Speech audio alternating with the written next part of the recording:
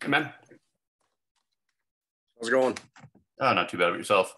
Excellent. No, I just saving out. I was just coming off a Zoom call that I'm saving and loading to the paper. That's what was taking me some time. Oh, yeah, no I couldn't problem. set one up while I was saving in the same.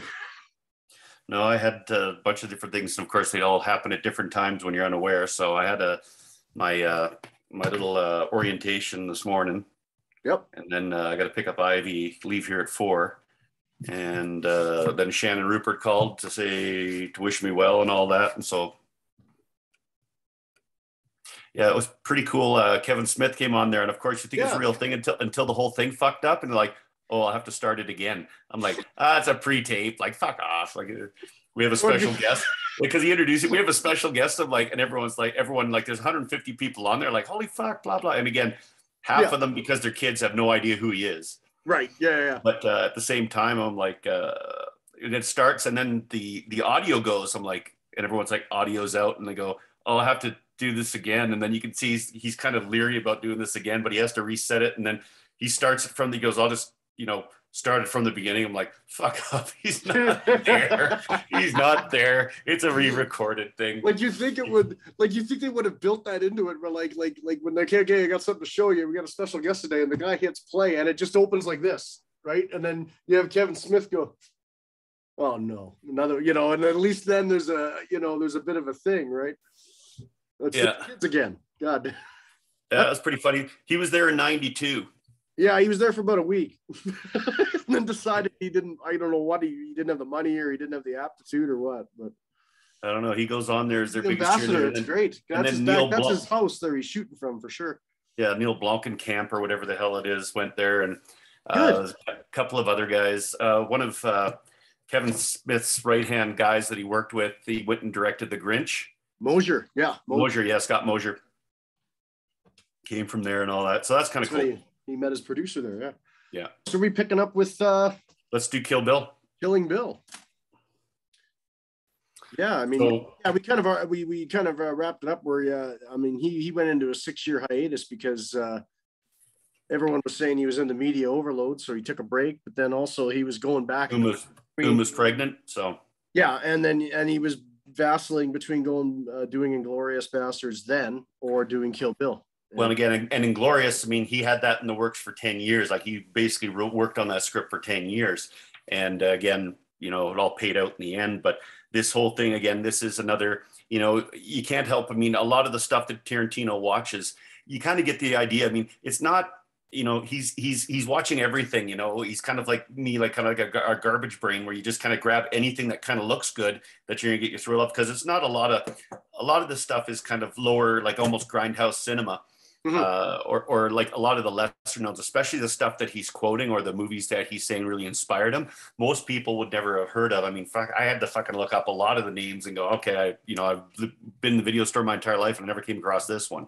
But we're talking like 60s and 70s, mostly a lot of this stuff. And because because he got to start in the 90s. So I mean, yeah, that's where he had to pull from. So, this one basically is a side. Now there's a movie called The Bride Wore Black. Now, this is one that I know I've seen, but I can't remember, but I should remember because it's iconic. Like if you talk about the story, it's the same story here, the bride's backstory.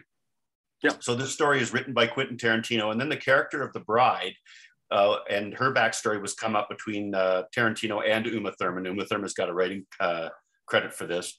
And basically, if you see a movie from 1973, 1974 called The Bride Wore Black, again, it's a revenge film, kind of like I Spit on Your Grave, except 5 men come and kill her husband shortly after they get married. And of course, she makes a list and she comes back after them. So, and again, it's done at a church and all that. So, I mean, obviously, he's lifting from this material or is inspired by this material, which is awesome stuff.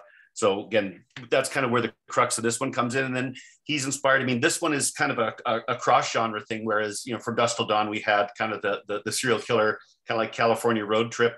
And then we had vampires. With this one, we have a couple of different things going on. So we have the classic revenge tale. And then we have samurai. Yeah, we have the samurai. So we have all the Sonny Chiba stuff that's going on here. And again, they come in there. So Bill is the mythical, the be all end all, the guy that runs the whole thing. Again, in this case, we have David Carradine. Like when they talked about the amount of people that were actually going to be cast as Bill. So we're looking at, Burt Reynolds at one point. We had Kevin Costner. We had, Warren Beatty was supposed to be him. We figured he kind of played more like a James Bond. And then every time he's talking to Warren Beatty, he's telling Warren Beatty, do it like David Carradine. Warren Beatty finally goes, why don't you just get David Carradine to do the role? So hence we have this. Another resurrection. Yeah, and in this first part, you actually never see David Carradine. You see his hands, if they're really his hands, I'm not sure, but you hear his voice.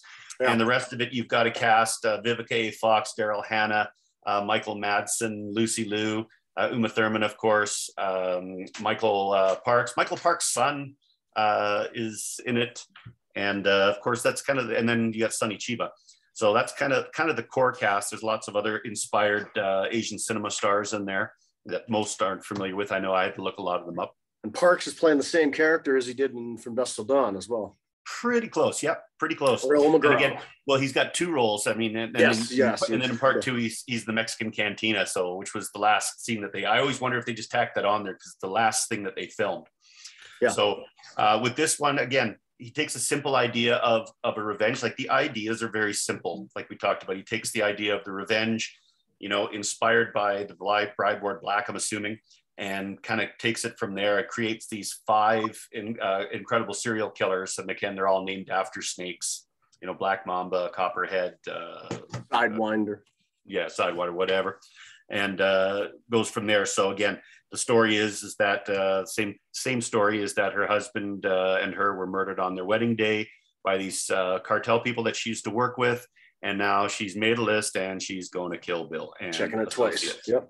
Yeah. So basically it's divided into 2 parts. Originally, he wanted to film the whole thing as one big thing and then kind of make it an epic with an intermission. And then that went by the wayside. And then it was serials and that went by the wayside. And of course, when you get to the end of part 2, you realize that there's more story to tell there, or another next generation or whatever you want to talk about.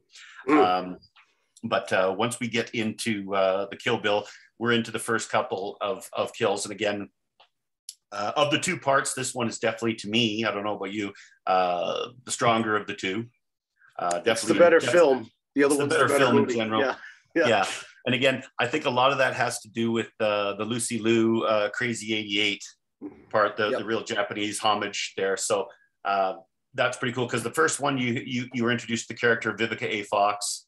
And then you're introduced to Lucy Liu, I think, are the first 2.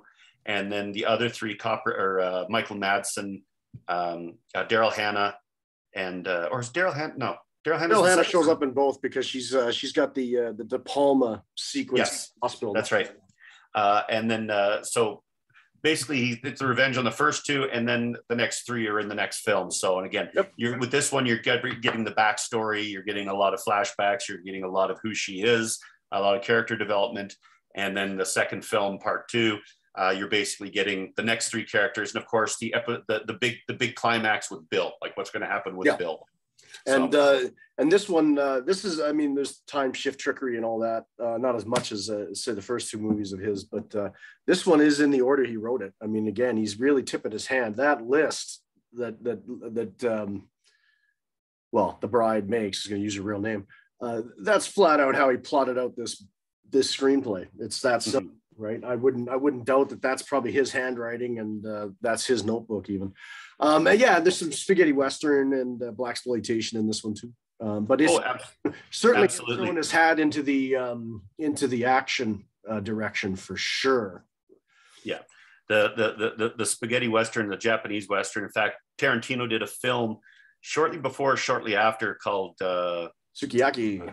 Sukiyaki Django Western. Yeah, it was basically that, and he actually stars in it.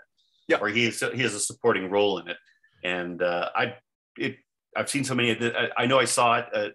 Didn't make much of an impression. It was kind of a cool film. I mean, when you watch a lot of these films, some of them will just vanquish from memory, and then of course you're always left with the strong parts that kind of stick with you. And again, both of these films are incredibly strong and incredibly entertaining, especially when you look at the runtime to keep people that occupied and that tied in for that amount of time. Part 1 more so than part 2. Yep. But still, part 2 has more of the payoff. That's, you're tuned in. Part one it makes more sense to have part one be stronger, just because you're already tied in for part two, right? If you and let's face it, both titles give away what's going to be happening. Yeah, pretty much. And again, if you go with 3, which again, whether it's going to come or not, or become a serial or whatever, like I believe that the whole thing is Vivica A. Fox's daughter. Yeah, coming after the bride. So and her daughter. And her daughter, yeah. And then and then you realize there's a couple characters that not that we're going to give them away, but come the end of the second movie, they're still alive. Yeah, there are. I mean, there's at least 2 with this casting. You're getting a lot of again, Tarantino's troupe there. So Michael Madsen's back again. Yep. You've got Uma Thurman back again. To the time this was Samuel Jackson apparently has a small tiny cameo. He's the piano player at the wedding. Yeah, he's the piano player, and who's the pastor is somebody famous too. The pastor, I think, is Bo Svensson, isn't it? Yes, it is. Bo Svensson is the pastor. Yeah. So there's the whole thing, and of course, how do you get in the movie? I don't know, just kind of put it in there. That was a lot of fun. This one, again, you can see there's digressions here where you realize, oh my God, his digression or side plot all of a sudden goes 25 minutes. And then you realize, oh, right, that has nothing to do with Kill Bill. Like I can think of 2 distinct ones here where they go into the Japanimation sequence of one of the history of one of the characters.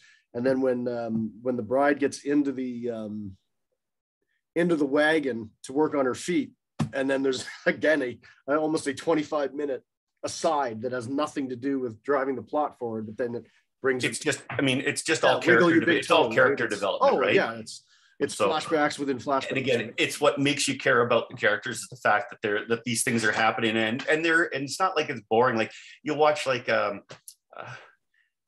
I reading books. I mean, when I used to read when I read Agatha Christie, I'm like, love the payoff. I said, but getting through the characters and the descriptions of the characters and all that, I thought, God, there's got to be a more exciting way to do this. And Quentin Tarantino definitely has a way of making you care about the characters and putting in the backstories just because they're cool, they're interesting, right? And the fact is, because he is so interested, so anecdotal and throwaway, where Bill's introducing the bride to Pai Mai. And there's a few throwaway lines that dead giveaway what has happened to Elle Driver and what's going to happen to her later as well. And you just go, that's such a callback that he starts using more and more with each progressive movie too. Well, it's funny because you have to be such a cinephile. The ultimate with the blowtorch in the last one. Right? Yeah, ultimately you have to be such a cinephile to pick up on a lot of these references, whether they're from giveaways for the film if you've seen other films and you know what's going to happen, or if they're a wink to the camera for films that he's seen. And I'm not even in the same category because I'm looking through, I'm on IMDb looking at all the references. I'm like, holy crap, I missed that, and and I don't know about that. That's pretty amazing stuff. Like I remember this one again, right? Once you get into the insight of him a little bit and how he's operating, again, we were talking about with Jackie Brown, where he realized he doesn't have to get new music. He can just license existing stuff that he likes because, hey, they've got the budget for it at that point.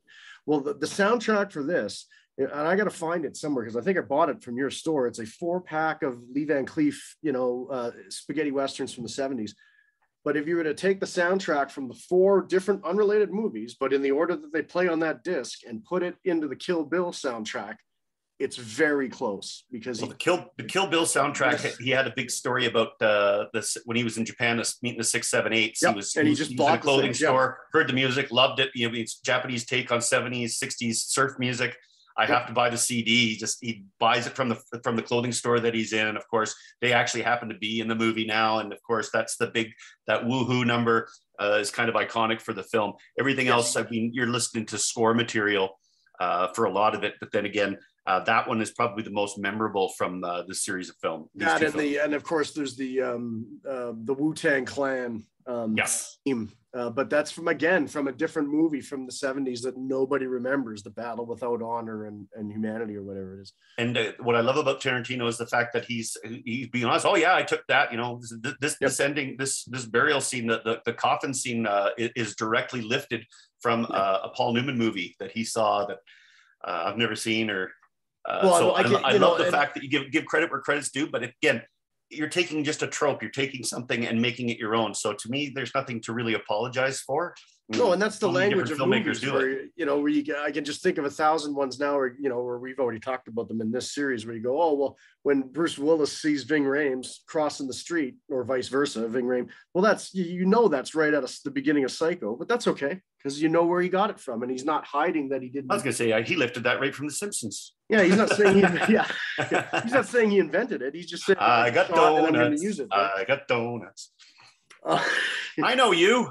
And then the other one in Kill Bill, there's another movie. I'm going to draw a blank on Lady Bloodstrike or Lady Moonstrike. Similar to the Lucy. Lady Vengeance?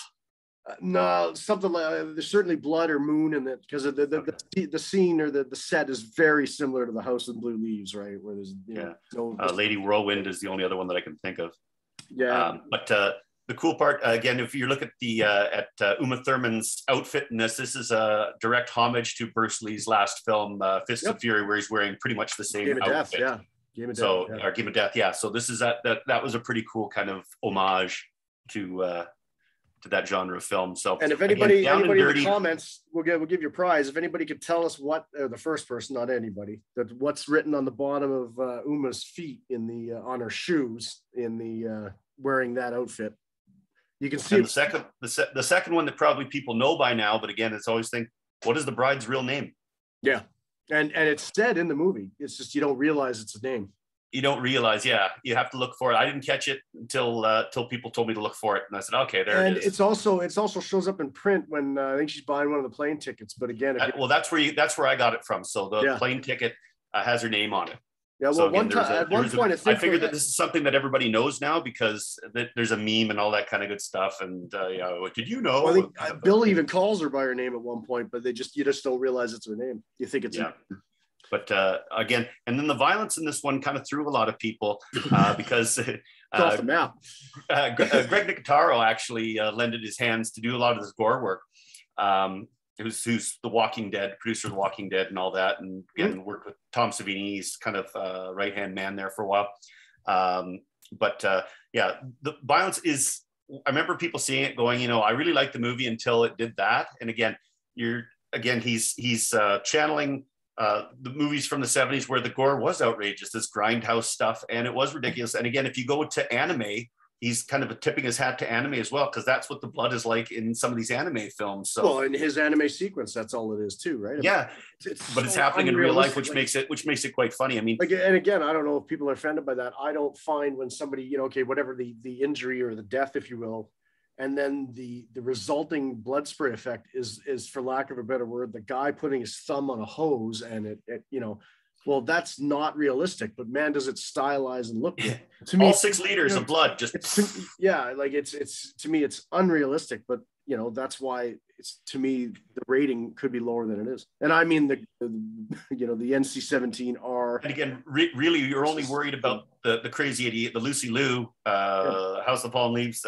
segment is basically where that kind of cartoon gore. But again, it's tipping its hat to that genre of film. So yeah, if you haven't seen the film, and that be forewarned that this is what's going to happen, and you might take you out of the film, but if you're prepared for it, it didn't bother me. I thought it was kind of cool. Yeah, and there's a couple situations in the hospital that might have to explain to kids what's going on. But and then when you get to the second movie, with the exception of one business with one of the characters, I don't think there's that much violence in the second one. No, other than the rock salt shotgun. Yeah, we're talking about, Or is that the end of talking about a touch of death, like literally a touch of death, and then what happens to L Driver there. But L Driver, and then touch of death. Really, and again, you're got a few more flashbacks and all that. And again, a lot of it is the stuff that they talk about too, right? So, your mind is a lot more powerful than anything that you're going to see on camera. Well, and I think the first one sets up what, oh my God, what's the second one going to be? And you realize it's a different movie, because then he is rolling into the spaghetti Western more and the blaxploitation compared to the most definitely. So he's got definitely segments to his films where this this character is going to be an homage to this character is going to be an homage to that. Really cool. I mean, definitely a guy that works in a video store, right? Oh, for sure. And passionate about film. You can see his, his, again, where he's comparing himself to the top 4 or 5. He's not, jobber of the week or say J. Lee Thompson, where, okay, he's done 3 films in the crime genre. This one's almost every genre kitchen sink before he goes into clearly more defined. This is my war movie. This is my Western. Here we go. But this was pretty cool. What was also cool about this one is if you look at the very end, it's dedicated to Charles Bronson, who actually died. Yes. 2003. So before, I mean, it was already taken place, but there's dedicated to Charles Bronson. So it would have been awesome if Tarantino had been able to work with him before that. But I always like the film, and I always stay tuned just to see that. I can Kill Bill 2 is the one. It's the only movie, with the exception of Reservoir Dogs, of Tarantino's that I haven't seen in the theater. It holds that distinction. I rented. But otherwise, all of mine have been in the theater, so to speak. So that's how I just remember. I can remember where I viewed all of his movies, but this one certainly is. I think actually almost all of them I've seen. I know I saw Pulp Fiction in the theater. From Dusk Till Dawn, I saw in the theater. Inglorious, I waited till home video because I got an advanced screener because I owned a video store and I got that. Yeah, no, actually, I think that most of his stuff I haven't seen. So we're kind of the opposite. I think there's only 2 of his that I've actually seen in the theater. And I'm making a point, right? I mean, that's now, right? Well, I'm clearly since Pulp Fiction, right? But yeah, this one, Kill Bill, there's always that third option, because then also, as far as I'm concerned, and I'm sure Quentin will agree with me, it allows him to make an 11th movie, because if he was to do a third Kill Bill, I don't think that would count in his big oeuvre of 10, right? Well, and again, that whole thing with 10, I mean, which 10 is 10? I mean, 10 are the ones that he writes and directs? No, he's talking his direction, right? So the only loophole is if you count Kill Bill all as one movie, then okay. He could conceivably make 3 or 4 Kill Bills and still. Because we've never ever seen in Hollywood where people have gone back on how many movies they were going to make, right? He seems to be sticking to it, though. I think. Well, we'll see. I mean, you get bored and all that, and you have more stories to tell. Well, he's going to. I don't think anybody's going to complain. Let's put it that way. He's getting into theater next. All right. Yeah. He'd be a founder. Co-founder, but yeah, I mean, this one, the sequel's there. The kids that were kids are now in their 20s. Maya Hawke, whoever would be playing Vivica A. Fox's daughter, and then of course Uma Thurman's daughter in real life as well. Maya there would work as playing the bride, in addition to the actress that played the bride in the first movie, who shows up in Once Upon a Time in Hollywood as well. Mm-hmm. She's the hippie that sells Cliff the acid cigarette. So anything more you want to cover on the Kill Bills? Kill Bill, no. It came out in the era of The Matrix, which I think was why the Weinstein said, "Oh, okay, we can put them out instead of one big one. We can cut these up." I'm always curious because he never did throw that one cut together where you can get it in one extended viewing, so to speak. Well, over 3 hours has always been a kiss of death. Yeah, like when you get back into the 60s, and they used to make like 6 hour, like Cleopatra's a 6 hour film. And again, box office on that. I mean, that was something when you didn't have anything else to do except go to the theater. That was a popular thing to do. And now we have all these other things, and people want stuff faster. We've gone from hour-long shows to half-an-hour shows to 15-minute shows, mostly cartoons. But our attention spans as a whole are getting lower. So, which is so weird because when you think about it, you could go, okay, you could just pick what's going on right now. Okay, James Gunn wants to do a 7-hour Peacemaker movie. No, nobody will listen to it. Yeah, or nobody will watch it. Yeah, but if he drops 7 episodes, go into Netflix all at once, everybody will binge watch it, and everyone can binge right through it, right? Yeah. But again, they're in the comfort of their own home, where they got their own snack in their own bathroom and whatever, and they can pause it whenever they want. I think the last film that I ever went to the theater to see that actually had a intermission was Macbeth. Kenneth Branagh's. No. Yeah, that would be the uncut. No, Hamlet. No, Kenneth Branagh's Hamlet. Sorry. Hamlet. Yeah, the uncut, where he gets a nomination for best screenplay adaptation when he didn't adapt them. So I remember we actually left the theater, walked out, and they said it went to intermission, and so I figured, okay, go out and walk a little bit, because it was a 4-hour film, pretty close to 4 hours. We walked around and all that, and I actually had a DVD for the hell was it? It wasn't Kelly's Heroes. It might have been. It was something else. It was a war film that was really long. Okay. And I remember going out and it just goes to, I think, the VHS copy, and it went to intermission. I'm like, holy shit, look at that. Is that the Kelly's Heroes or Dirty Dozen or something like that? I can think of there's a couple like that. Bridge Too Far maybe, or something like that. Could have been. I can't remember, but I just remember being stunned. I'm like, I've never seen that before. And of course, during the whole intermission, which actually only lasts not even about 5 minutes, and they're just whistling the whole theme over and over and over again. I'm like, oh, so you're not going to sit there and watch it. Well, it's funny. I'm at 85 minutes. If it clocks in at the right time, I still think Sakunka might have an intermission right at minute 44. And you go, what is this? That would be awesome. Again, let's go down to the lobby. Let's go out to the lobby. Tarantino's got to do that. Like, that's what I loved about. That's what I loved about Death Proof, is the fact that that whole thing, like just the intro and all that kind of good stuff. Yeah. So which one are we do? We're doing that one next. That's Death Proof is next, and then that's his next one. You want to take a break now or go? We can do Death Proof. I got another 10 minutes. Okay, yeah. So Death Proof. Recently, Tarantino came out and said this is his worst movie, and it's his left-hander for sure. Yeah. Again, this is supposed to be a grindhouse picture, which grindhouse pictures, if you're familiar, aren't good films. They're entertaining films. Yep. But they're not good. They're not technically good. And even at that, some of the stuff in here is pretty good. It's not his, definitely not his, it's probably his lowest rated. And, for sure. You know, when they released these back-to-back, so Rodriguez had Planet Terror and we had Death Proof, and Planet Terror outdid accounted for 75% of the revenue. Again, even the ratings on it, people going to see it. I like Planet Terror way better. So, they're different. Again, I think we've had this discussion, and I've said it before, even on this, right? One of them is a better movie, and one of them is the better film. And Planet Terror is easily the more entertaining movie. Oh yeah, most definitely. And again, and then Tarantino's got a little bit of a part, got an acting role in that one. But if you go and watch Death Proof, I mean, Death Proof is more kind of a writer's film where you're looking at, even though the idea is of a car that kills people with a stunt, gets you in there, and then he rolls the car and, serial killer that way. And of course, the ending is classic freaking, I can't tell you how many movies I've seen from that era of that kind of ilk, where it just ends. And I mean, horror films, action films where, he comes up. I remember watching one, I think it was Satan's Daughter, something like that, where the guy had a stick.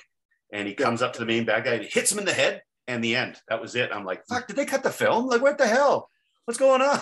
What's going on? Like, that's almost... it. And then credits roll by really fast, right? Or flushing past your ass. I'm like, okay, I don't know what happened with the budget here, if there was one that was comprised of bottles found in the ditches.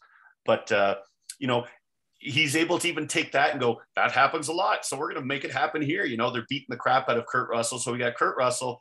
Is in this one. Rose McGowan has a role in this. Tarantino, mostly it's their film, so it's Kurt Russell's film essentially. Rosario Dawson is the other. Yeah, Rosario Dawson. And then the big. Again, right? The last one, Kill Bill. He's proven he can direct action. If you're gonna consider action directors, there's one all of a sudden. And in this one, it's almost like he says, okay, I got to throw my car chase hat into the ring, and all that stuff with Zoe Bell is fantastic. And I guess my favorite part of the whole thing, when you put the whole package together, were the faux trailers. So Eli Roth did a trailer, Rob Zombie did a trailer for, and I've never seen the Rob Zombie one. It's an Ilsa She-Wolf of the SS. It's great. It's great. Nick Cage shows up as Fu Manchu. Oh, I've never seen it. I've never been able to find it. Yeah. And then of course, Thanksgiving? Eli Roth's. Yeah, I think it's just Thanksgiving. Yeah, and then there's I think it's Thanksgiving or something like that. Yeah. And then what was the other one? Was Machete. And Machete got built into actual film with Danny Trejo, and of course, a lot of the Rodriguez, Tarantino supporting players were in that, which is a freaking awesome film. I don't know. Tarantino wasn't. He had nothing to do with that. That was just Rodriguez. That one, wasn't it? What's up? Machete. Yeah, other than Machete. Thank you. Danny Trejo's getting a little bit long in the tooth to do Machete in space, but man, that would still be good. And right up there with Jason Voorhees and Leprechaun and all the other guys that go into space. When you think all the other icons, and then again, you see that this one, I think you really see the difference between if you can't tell the difference between Rodriguez and Tarantino, where okay, they're both doing grindhouse, they're both doing horror movies, and Tarantino's referencing Hollywood in this case, a lot of cases, right? All the stroker ace jokes and, falling out of his time machine and stuff. And then on the other side, you got Robert Rodriguez, where, okay, here's his Carpenter bit. Here's his. Yeah. Yep. Absolutely. And you go, okay, it's much more. And again, the two, there's definitely, pacing issues with the two. So you've got one of them, and I mean, Rodriguez is intentionally over the top, kind of silly grindhouse, whereas Tarantino's is more of a gritty, little more realistic kind of grindhouse that wasn't a lot of fun, more kind of like Craven's Last House on the left, right? I mean, it's not good, but it's dirty, raunchy, and probably realistic. So, well, I mean, at the end of the day, it is a slasher movie if he wasn't using his car. Right? Yeah, exactly, which is pretty much what it is. And of course, you got you got a pretty decent soundtrack on this one. You put the whole thing together, and I think that's the way that it should be released, as the full two-piece with the 3 or 4. I think it's just 3 or maybe 4. Trailers. Trailers. Yeah, and just have a blast with it, because it's just like going to the old grindhouse theaters of the 70s and early 80s to see these kind of things. I mean, done by the time I was a kid, but I read about it. I mean, I was really into the Grand Guignol and was talking about the American equivalent, the 60s and 70s, which of course was the grindhouse kind of films, where, in order to get people to watch, to make a movie was still expensive. You do it, but again, what sells is sex and violence. So you load it up with sex and violence, and you get some sort of a half-assed story going. People that you've never heard of before, most of them can't act. But again, you get a bunch of naked chicks and a bunch of guys and some bad special gore effects, and there you go. You got a film. Ingredients for a movie. Yeah, Sidney Poitier's daughter's in this one too, and then of course Michael and James Parks again playing Ranger Earl and Edgar McGraw. Yeah. So and then I think there's some crossover. Some of the actors show up in both movies too. I think Marley Shelton does, and then the guy, she's the one married to Josh Brolin in Planet Terror, right? Okay, yeah. Shows up for a second in the Earl McGraw, and they use Earl McGraw again. Lessons in filmmaking. If you notice, Earl McGraw is used in every movie as in case you missed the first half of the movie. We bring Earl McGraw in to catch everybody back up, and he just gives you what you've seen for the last. Yeah, he's a device. Great. Yeah. And Earl McGraw, I mean, in this one, he comes in the middle of the movie and he essentially tells you what the plot is. Well, I think that man killed those girls and he's going to do it again. And, and here we are. Again, just to dumb it down for you in case you can't follow along. And then the most brilliant one is in Death Proof. There's a couple, Bruce Willis is in that, playing Bruce Willis, of course, playing the guy who killed Bin Laden, of course. But the use of the missing reel in Planet Terror is fantastic. Yeah. Again, talking about his barbecue sauce and then missing reel, and the entire restaurant's on fire. You don't know what happened, and you clearly lost 20 minutes of plot. But it's, and again, with Planet Terror, I mean, the casting is so awesome in that one, and that's one you can just tell. Tarantino said, okay, unless Rodriguez had seen it, he said, you got to get Jeff Fahey, you got to get Michael Biehn, you got to get Tom Savini, you got to get awesome stuff. So again, Rodriguez used a lot of the same guys. So from Sin City. So so you're right though. I mean, to me, same with Kill Bill. Seeing these together back to back, The Whole Bloody Affair or these two together is the way to go. And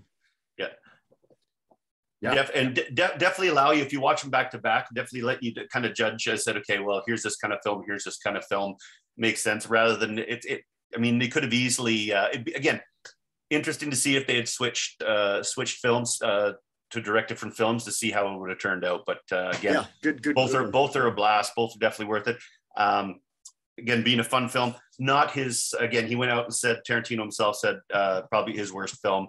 And he goes as far as left-handed films, this is the only one I got. And and again, I mean, Rodriguez can even say the same thing. All right, I mean, it's a grindhouse film. What are you expecting? And nobody's going to be up for an Oscar. Rodriguez is currently directing The Mandalorian, so it's a different. Yeah, I mean, you can turn it into Spy Kids, right? Yep, exactly. Yeah. All right, I'm gonna head up. We'll leave her there, and then we'll pick up on it again. When do you figure? I'll pause this for